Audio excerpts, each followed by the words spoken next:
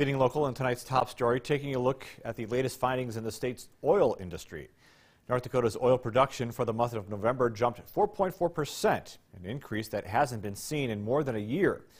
That's according to Mineral Resources Director Lynn Helms with the latest information from the state's monthly update on oil output. In November, North Dakota produced about 1,160,000 barrels a day compared to 1,110,000 in October. Natural gas production also increased 2.4%.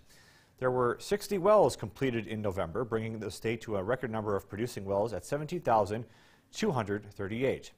Helms says, however, don't expect oil price relief soon. He says the U.S. oil supply is well below its 5-year average, and the inventory built up over the pandemic is low, not just in the U.S., but globally.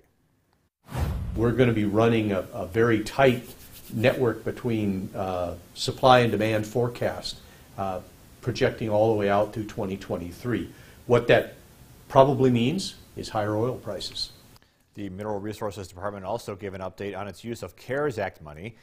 The department received $66 million from the Federal Pandemic Relief Act and $6 million from the state legislature to employ laid-off oil workers to plug abandoned wells.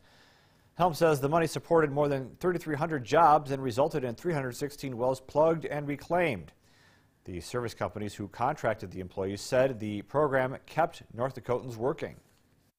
Behind each one of those workers, there's a family, there's a spouse, there's children, there is extended family that are all benefiting by this.